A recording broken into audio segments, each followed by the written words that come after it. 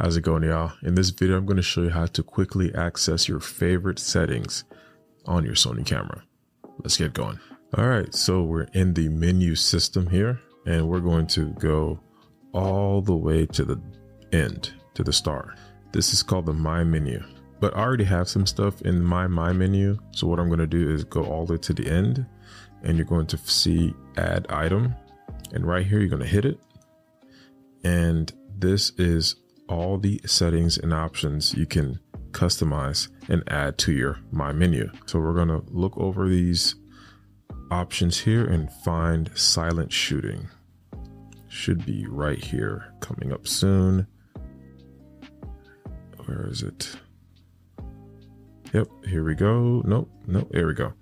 Silent shooting. So we tap it and we just hit OK. So this indicates where we want the option to pop up. So do you want it at the top? Let's put it at the top. Now it's added and we just hit menu again.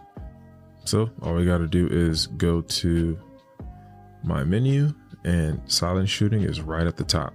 This is really cool because you can have all these settings and options that are normally hidden in the Sony menu system.